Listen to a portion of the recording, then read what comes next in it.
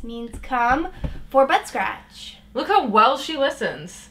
Damn it. What a well-trained cat. You embarrassed me in front of everybody. Pillow Talk. Hey everyone, welcome back to Pillow Talk Monday. Clothesline. Oh my god. What's up? Today we're talking about something that happens to everyone in the world, especially baby dykes. What are you doing? I was trying to figure out how to... I did it the wrong way and then I couldn't... You've done this in a Pillow Talk before and you still can't figure it out. It was like 2 years ago. You got it. Good for you and your tiny penises. So anyways... this is what the girls like these days. That's how you sex. When people say, how do lesbians have sex? Just do that. It's pretty much it. That's what I do. Just come at girls and I'm like, yo, girl. That's a great segue into talking about moving in with your girlfriend. Yeah, everyone does it eventually. Yep, and I guess the biggest question that everyone has is, when is too soon? And you know what? That's a trick question because as lesbians, that doesn't exist. Never too soon. Lesbian relationships are like cat years, not dog years. But cat years, like, accelerate. Like, when cats... in their cat's first, like, couple years. In the first year, don't they? It's like they're go from 1 to like 17 in like 1 year. In 1 year. And then they slow down, and then they're like only maybe like 4 years every year. That's a lesbian relationship. So in that 1 year that you're together, you've actually been together for 17 years. We've only known each other for 3 weeks, and we're moving in. Is it too fast? It isn't, because it's actually been 5 years. Yeah.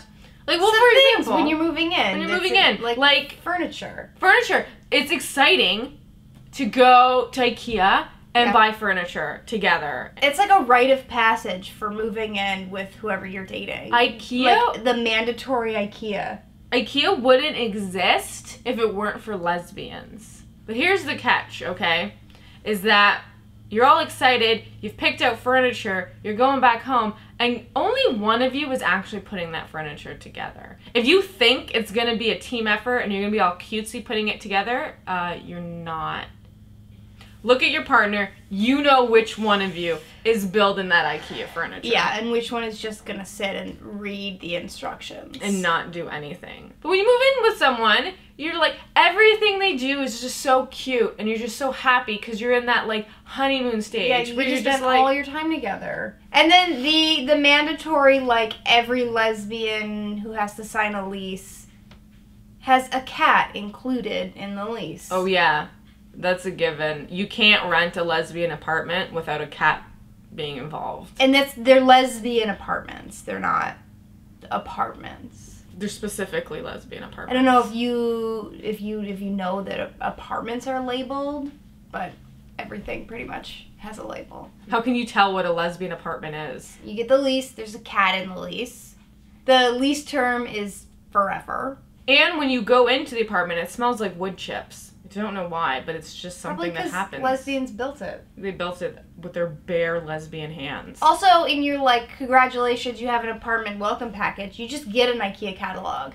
Because they know you're going to build everything. You know something that happens when you move in with your girlfriend? Is you shower together. That gets old real quick.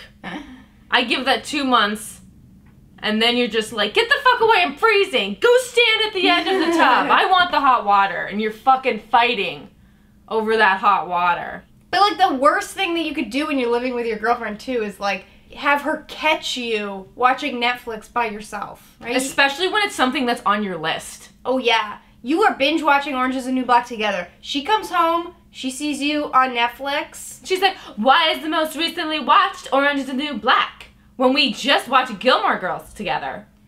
That's immediate breakup. That's it. It's over. Instantaneous. Your relationship is over. Over. Sadie has poo on her face. Ew. Actually, though, what is happening with your face? She, like, uses the litter box and then gets, like, a Simba. I think she grabs it with her paw and she, like, puts it into her fucking brow. Ew! It's everywhere. It's all over her paws. And this little thing is what all of you have to look forward to as you become adult lesbians and dusty dykes. Little poo cats. Poo cats. Little poo cats. Leave a comment with, if you've moved in with your girlfriend, what the pros and cons are. Okay, thumbs up for roommates. We got some exciting news. We always have exciting news, though. We're just exciting people. We do YouNows every week, so if you haven't watched us on YouNow, follow us on Twitter, and you can find out when we're going to be on YouNow. But because the Almost Adults full-length trailer is going to be premiering at Buffer Festival on October 25th, we are going to have the cast of Almost Adults on some YouNows with us. So make sure you follow us to find out which cast member is going to be on YouNow on which day. And we'll see you gays next Pillow Talk Monday. We're not going to like it. We're going to complain about it the whole time, hoping for one lesbian peck on the mouth. Yep. And then we're going to hate ourselves afterwards. People wonder why lesbians are angry. Is this not why?